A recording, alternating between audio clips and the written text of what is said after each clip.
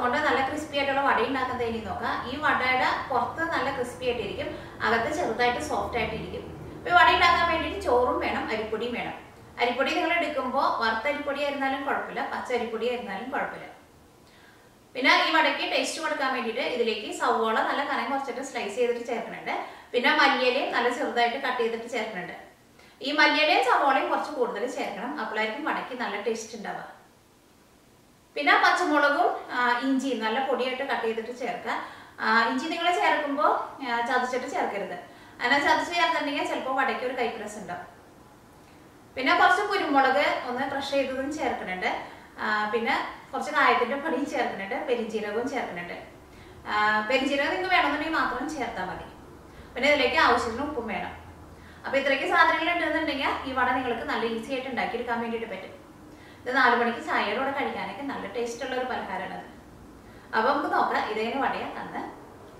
ഇനി ഇത് വടയാക്കാൻ വേണ്ടിയിട്ട് ചോറ് നല്ല പേസ്റ്റ് പോലെ അരച്ചിട്ടെടുക്കണം.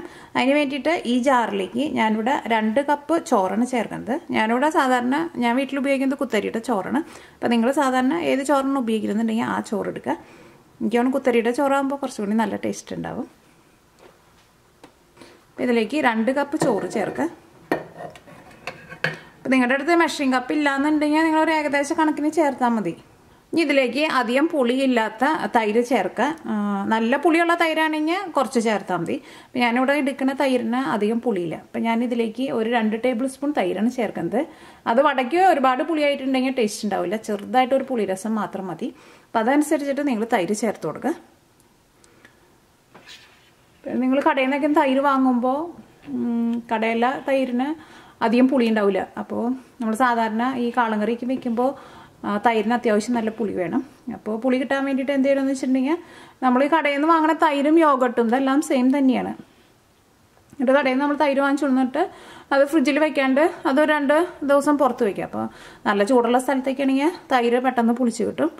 തണുപ്പുള്ള സ്ഥലത്താണെങ്കിൽ ചെറുതായിട്ടൊരു വാമായിട്ടുള്ള സ്ഥലത്ത് വയ്ക്കുക. അപ്പോൾ ഒരു 2 ദിവസം പുറത്ത് വെച്ചിരുന്നാൽ തൈര് പെട്ടെന്ന് പുളിച്ച് കിട്ടും. അപ്പോൾ ഇതിലേക്ക് 2 ടേബിൾ സ്പൂൺ തൈര് ചേർക്കാം. ഇത് അരച്ച് കിട്ടാൻ വേണ്ടിയിട്ട് ഇതിലേക്ക് ആവശ്യത്തിന് വെള്ളം ചേർക്കുക. ഇത് ജസ്റ്റ് നല്ലൊരു പേസ്റ്റ് പോലെ അരഞ്ഞു കിട്ടണം. അപ്പോൾ അതനുസരിച്ചിട്ടുള്ള വെള്ളം ചേർത്താൽ മതി. ഇതിലേക്ക് വെള്ളം ചേർക്കുക. ഇപ്പോൾ നന്നായിട്ട് വെന്ത ചോറൊക്കെയാണെന്നുണ്ടെങ്കിൽ ചിലപ്പോൾ ഇത്രയ്ക്കധികം വെള്ളം വേണ്ടി വരില്ല. അപ്പോൾ നിങ്ങൾ അതനുസരിച്ചിട്ട് ജസ്റ്റ് ഒന്ന് അരഞ്ഞു കിട്ടാൻ ആവശ്യത്തിനുള്ള വെള്ളം മാത്രം ചേർക്കുക. ഇത് നമുക്ക് നല്ല പേസ്റ്റ് പോലെ അരച്ചെടുക്കാം. ചേർത്തേക്കണ ചോറ് നമുക്ക് വേറൊരു പാത്രത്തിലേക്ക് പകർത്താം. ഈ മിക്സിലേക്ക് സവോള നല്ല കനം കുറച്ച് ഞാനിവിടെ സ്ലൈസ് ചെയ്തെടുത്തിട്ടുണ്ട്, അത് ചേർക്കണം. അത് നിങ്ങൾക്ക് എത്ര കനം കുറച്ചിട്ട് സ്ലൈസ് ചെയ്തിട്ട് എടുക്കാൻ വേണ്ടിയിട്ട് പറ്റുമോ അത്രയ്ക്ക് കനം കുറച്ചിട്ട് സ്ലൈസ് ചെയ്തിട്ട് എടുക്കുക.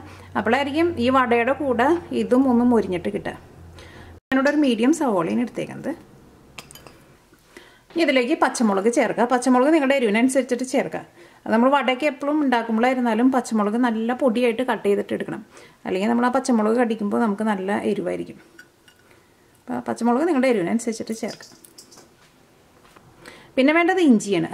ഞാനിവിടെ ഒരു മീഡിയം കഷ്ണം ഇഞ്ചി ഇതേപോലെ നല്ല പൊടിയായിട്ട് കട്ട് ചെയ്തെടുത്തിട്ടുണ്ട്.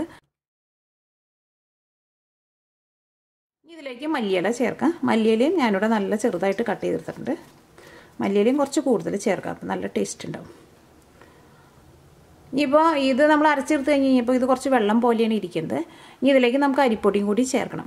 അരിപ്പൊടിയും കൂടിയിട്ട് ചേർത്തിട്ട് അത് വറുത്തെടുക്കുമ്പോഴായിരിക്കും ഈ വടയുടെ പുറത്ത് നല്ല ക്രിസ്പി ആയിട്ട് വരും, ഉള്ളിൽ നല്ല സോഫ്റ്റ് ആയിട്ട് വരും. അപ്പോൾ ഇതിലേക്ക് നമുക്ക് അരിപ്പൊടി ചേർക്കാം. അരിപ്പൊടി ചേർക്കണതിന് കറക്റ്റായിട്ട് ഒരളവില്ല. അപ്പോൾ ഇതിങ്ങനെ മിക്സ് ചെയ്തിട്ട് എടുക്കുമ്പോൾ ഒരുപാട് അരിപ്പൊടി ചേർത്തിട്ട് മിക്സ് ചെയ്തിട്ട് എടുക്കരുത്. ഇത് ചെറുതായിട്ട് അങ്ങനെ കുറച്ച് ലൂസായിട്ടിരിക്കണം, എന്നാൽ മാത്രമേ വട നല്ല സോഫ്റ്റായിട്ട് വരുള്ളൂ. അരിപ്പൊടി ഒരുപാട് ചേർത്തിട്ടുണ്ടെങ്കിൽ വട ഹാർഡായി പോകും. അപ്പം നമുക്ക് ഏറ്റവും ആദ്യം ഒരു 5 ടേബിൾ സ്പൂൺ ചേർക്കാം. അപ്പം ഞാനിവിടെ 5 ടേബിൾ സ്പൂൺ അരിപ്പൊടി ചേർത്തിട്ടുണ്ട്. ഇനി ഇതിലേക്ക് ആവശ്യത്തിന് ഉപ്പ് ചേർക്കാം. ഉപ്പൊക്കെ വടയിൽ നല്ല കറക്റ്റ് പാകത്തിന് വരണം. ഇനി ഇതിലേക്ക് ഞാനിവിടെ കുറച്ച് കായത്തിൻ്റെ പൊടിയും കുരുമുളകിൻ്റെ പൊടിയും പിന്നെ വലിയ ജീരകവും ചേർക്കുന്നുണ്ട്. ഈ വലിയ ജീരകം നിങ്ങൾക്ക് വേണമെന്നുണ്ടെങ്കിൽ ചേർത്താൽ മതി, പക്ഷേ വലിയ ജീരകം ഈ വടയുടെ കൂടെ കടിക്കുമ്പോൾ അതിനൊരു പ്രത്യേക ടേസ്റ്റ് ഉണ്ട്. അപ്പോൾ നിങ്ങൾക്ക് ആ ടേസ്റ്റ് വേണമെങ്കിൽ മാത്രം ചേർക്കാം. ഇതിലേക്ക് കുരുമുളക് പൊടിച്ചത് ചേർക്കാം. ഞാനിവിടെ കുരുമുളക് ഭയങ്കര നൈസായിട്ട് പൊടിച്ചിട്ട് എടുത്തിട്ടില്ല. അതൊരു 1/2 ടീസ്പൂൺ ചേർക്കാം. ഇതിലേക്ക് കുറച്ച് വലിയ ജീരകം ചേർക്കാം. കുറച്ച് കായത്തിൻ്റെ പൊടിയും ചേർക്കാം. കായത്തിൻ്റെ പൊടി ചേർക്കണതിനൊന്നും കറക്റ്റായിട്ടൊരു അളവൊന്നുമില്ല. അത് കായത്തിൻ്റെ പൊടിയൊന്നും ഒരുപാട് ചേർക്കരുത്. ഏകദേശം ഒരു ടേസ്റ്റിനനുസരിച്ചിട്ട് നമ്മൾ ഉപ്പൊക്കെ എന്തോരം ചേർക്കണോ അതനുസരിച്ചിട്ട് തന്നെ കായത്തിൻ്റെ പൊടിയും ചേർത്താൽ മതി. ഇതെല്ലാം കൂടിയിട്ട് നന്നായിട്ടൊന്ന് മിക്സ് ചെയ്യാം. ഇത് കഴിഞ്ഞിട്ട് ഇതിലേക്ക് നമുക്ക് അരിപ്പൊടി വേണമെന്നുണ്ടെങ്കിൽ നമ്മളതനുസരിച്ചിട്ട് ചേർത്തിട്ട് കൊടുക്കണം. അതിങ്ങനെ ഒരുപാട് അരിപ്പൊടി ചേർത്തിട്ട് നിങ്ങൾ കുഴച്ചെടുക്കരുത്. വട ഭയങ്കര ഹാർഡായിപ്പോവും.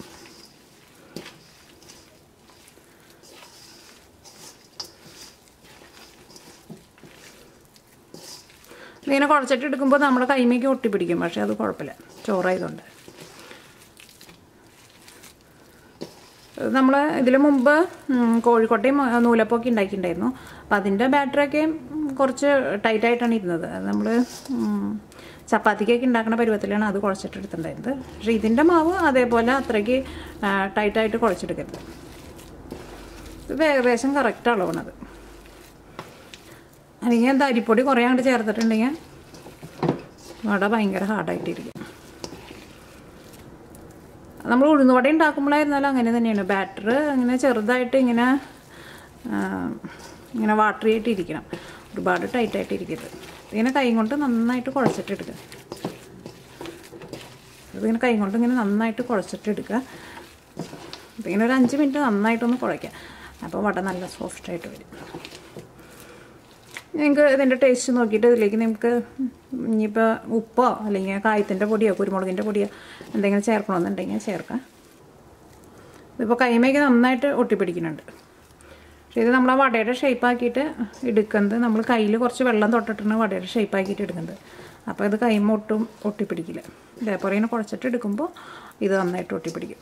അപ്പോൾ ഇതിനകത്ത് എല്ലാവരും നന്നായിട്ട് മിക്സ് ആയിട്ടുണ്ട്. ഇനി ഇത് 1 മണിക്കൂർ കുറഞ്ഞത് നമ്മൾ റെസ്റ്റ് ചെയ്യാൻ വേണ്ടിയിട്ട് വെക്കണം.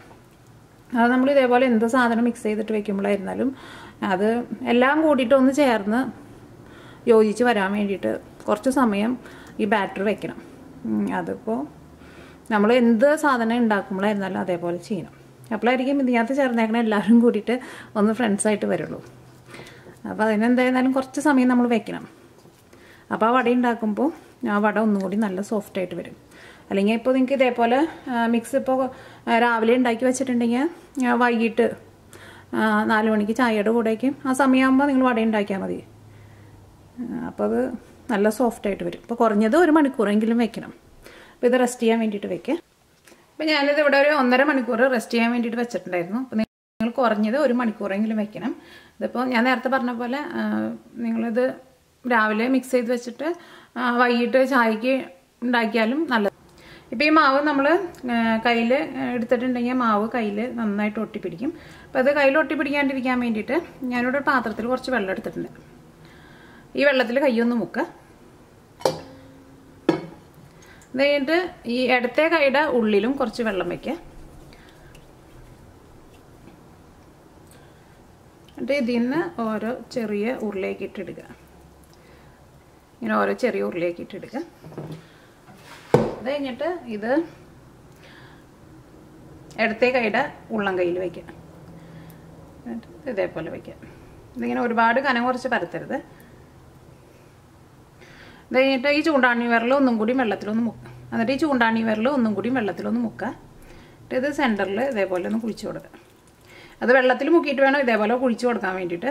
അല്ലെങ്കിൽ നമ്മൾ ഇങ്ങനെ കാണിക്കുമ്പോൾ അത് കൈമേക്ക് മാവ് ഒട്ടിപ്പിടിക്കും. നമുക്ക് ഈ ഷേപ്പിൽ കിട്ടും. ഇനിയിപ്പോൾ ഇതിവിടെ മുകളിലേക്ക് ഇങ്ങനെ പൊന്തിയിരിക്കുന്നുണ്ട്, അത് കുഴപ്പമില്ല. അതിങ്ങനെ കൈ കൊണ്ട് ഇതേപോലെ ഇങ്ങനെ പരത്തി പരത്തി വെച്ച് കൊടുക്കരുത്. അപ്പോൾ വട അത്രയ്ക്ക് അങ്ങോട്ട് സോഫ്റ്റായിട്ടും നല്ല ക്രിസ്പി ആയിട്ടും വരില്ല. അപ്പോൾ ഇത് ആ പൊന്തിയിരിക്കുന്നത് അതേപോലെ തന്നെ ഇരുന്നോട്ടെ. എന്നിട്ട് അത് ഓയിലിലേക്ക് ഇടുക.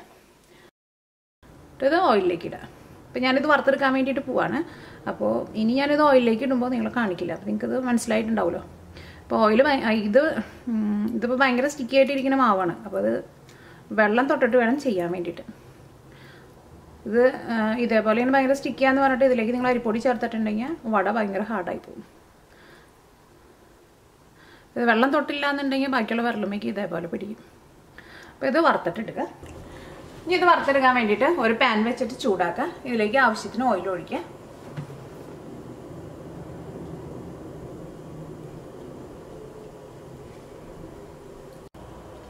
ഇപ്പോൾ ഓയിൽ നന്നായിട്ട് ചൂടായിട്ടുണ്ട്. ഇനി ഇതിലേക്ക് നമുക്ക് ആ വടയുടെ ഷേപ്പ് ആക്കിയിട്ടിടാം. അത് നമുക്ക് നേരത്തെ കൂട്ടിയിട്ട് ഉണ്ടാക്കിയിട്ട് വെക്കാൻ വേണ്ടിയിട്ട് പറ്റില്ല. അത് നമ്മൾ അപ്പാപ്പ ഉണ്ടാക്കിയിട്ട് തന്നെ ഇതിലേക്ക് ഇടണം. അപ്പോൾ ഇതൊരു സൈഡ് ഇങ്ങനെ നന്നായിട്ട് ഗോൾഡൻ കളറായിട്ട് മാത്രം മറ്റേ സൈഡ് തിരിച്ചിട്ടാൽ മതി. തിരിച്ചിടാതെ ഇതിലേക്ക് നിങ്ങൾ സവോള നന്നായിട്ട് ചേർക്കണം. അപ്പോഴായിരിക്കും നല്ല ടേസ്റ്റ് ഉണ്ടാവും. സവോള ഇതിൻ്റെ കൂടെ കിടന്നിട്ട് മൊരിയുമ്പോൾ അത് കഴിക്കുമ്പോൾ നല്ല ടേസ്റ്റ് ആയിരിക്കും. ഇപ്പോൾ ഇത് ഇങ്ങനെ ചെറുതായിട്ട് ഇങ്ങനെ കളർ മാറി ചെറുതായിട്ടൊരു ഗോൾഡൻ കളറായിട്ടുണ്ട്. ആ സമയത്ത് മാത്രം മറിച്ചിട്ടാൽ മതി.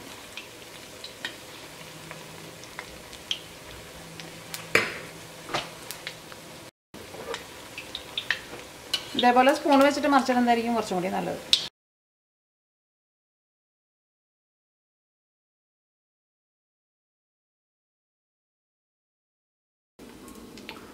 നമ്മൾ ഇതിലേക്ക് ഒഴിച്ചേക്കണം ഓയിലിനൊന്നും വലിയ കുറവൊന്നും വന്നിട്ടില്ല. ഇത് രണ്ടാമത്തെ ട്രിപ്പാണ് നമുക്ക് വറുത്തെടുത്തത്. ഇനി നമുക്ക് അടുത്ത ട്രിപ്പും കൂടി ഇടാം.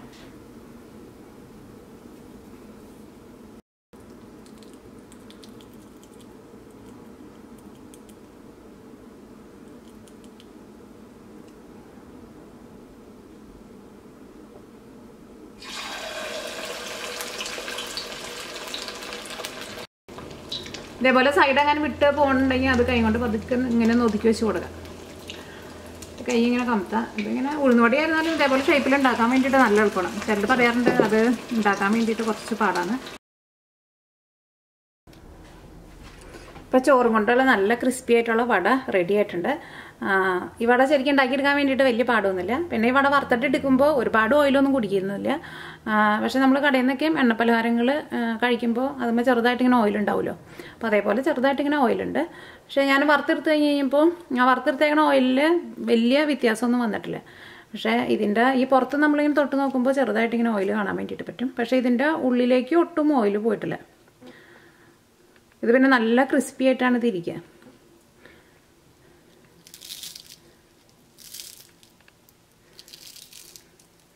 ഇതിലേക്ക് നമ്മൾ ആ സവോളയ്ക്കും കൂടുതൽ ചേർത്തേക്കണം. കാരണം ആ സവോളയ്ക്കും ഇതിൻ്റെ കൂടെ കിടന്നിട്ട് ഇങ്ങനെ നന്നായിട്ട് മുരിഞ്ഞിട്ടുണ്ട്. പിന്നെ ഈ മല്ലിയിലേക്കും നന്നായിട്ട് മുരിഞ്ഞിട്ടുണ്ട്. അപ്പോൾ നിങ്ങളെല്ലാവരും ട്രൈ ചെയ്ത് നോക്കുക.